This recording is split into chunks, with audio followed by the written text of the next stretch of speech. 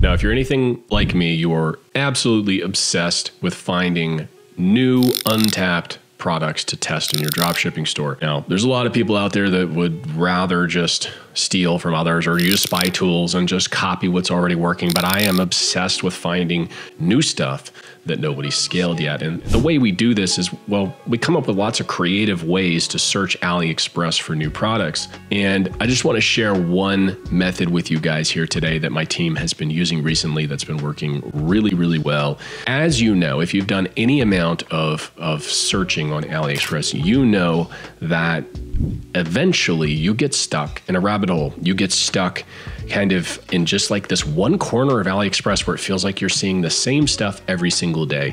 And even switching to incognito, you still kind of end up in the same patterns. And that's because AliExpress's algorithm is, well, it's really quite smart with the way that it retargets you and tries to show you the same products over and over again in order to get you to check out. So as we know, AliExpress is a shopping platform. It's not a research platform. And so it is working against you. It's working against our intentions of constantly seeing new stuff. So we have to come up with new methods to find new products, things that we haven't seen before.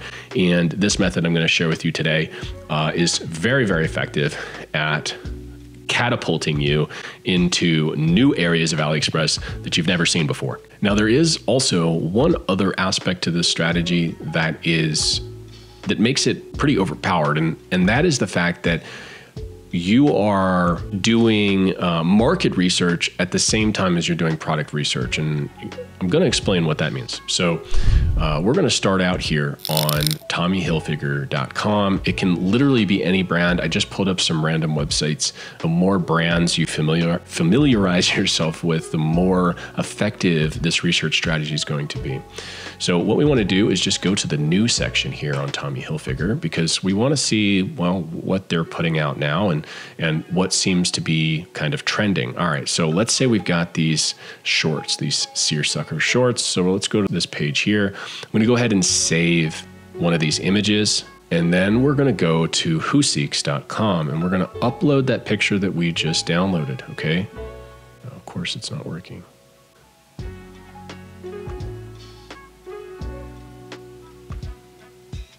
All right, so what I just did there, because the downloads weren't working, is I took a screenshot of the image and saved the screenshot, and then I uploaded that here to whoseeks.com. So now it's showing us a bunch of products that look, well, very similar to the product on TommyHilfiger.com, right? So here we go. We've got some shorts. There we go. We've got some women's shorts that we could test. Go back to Tommy Hilfiger now and see what else they got going on. Oh, this like camp shirt. Let's try that out. I'm just going to do the same thing here with this one, and I'm going to take a screenshot, and then we're going to upload it.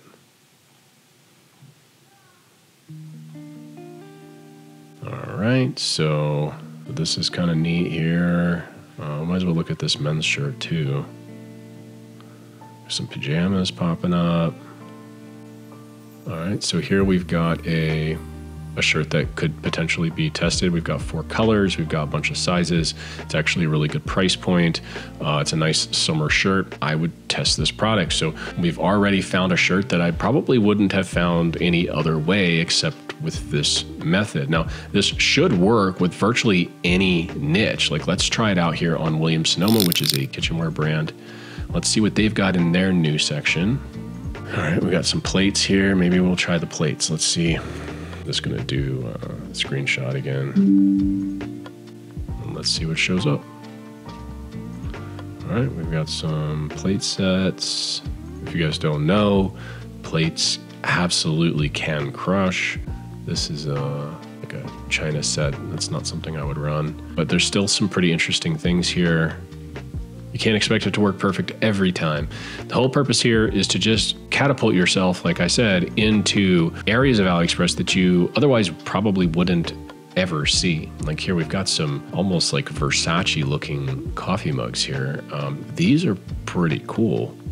I might try to like source this a little bit cheaper, and I would sell these. I would actually run, it doesn't look like it's a direct infringement of the brand. I'd maybe do a little bit of research on the logo just to make sure, but I'm pretty sure this pattern is not trademarked. And these look awesome. I'd probably run this. So we've got a home decor website here with Crate and Barrel. Let's see what they've got in their new section. Maybe we can narrow it down by like decor items, new decor. So we got some vases, some shelves. Let's see, I'm just trying to see if something pops out at me here.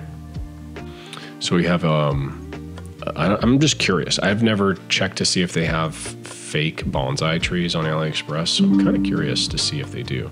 So we're gonna search with this image here. This is a faux bonsai tree from Crate and Barrel. And let's upload new picture.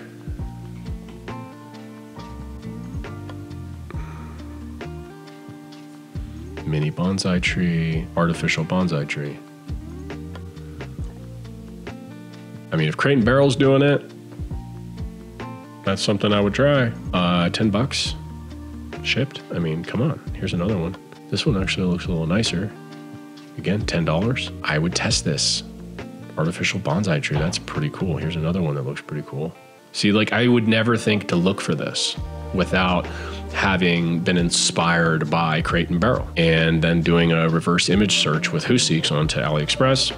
And boom, we just found 3 products that I would test right away. So hopefully this strategy pays dividends for you guys. I know that it can, because you're basically letting these brands do the market research. They know what's trending, they know what's in style. And so you're just using that research for your own research and figuring out, if you have any products at your disposal on AliExpress that you could sell. This is just a beautiful research technique. I hope you guys implement it. If you do and it works for you, please let me know. Hop in the Discord and share with the group, or comment back on the video here and let me know that this worked for you. That's it. If you got any questions about this, if you need more help with product research, if you want to join our live trainings every single week with me and Alex, jump in the Discord, man. We'd love to have you as part of the family. So hopefully I'll see you guys there.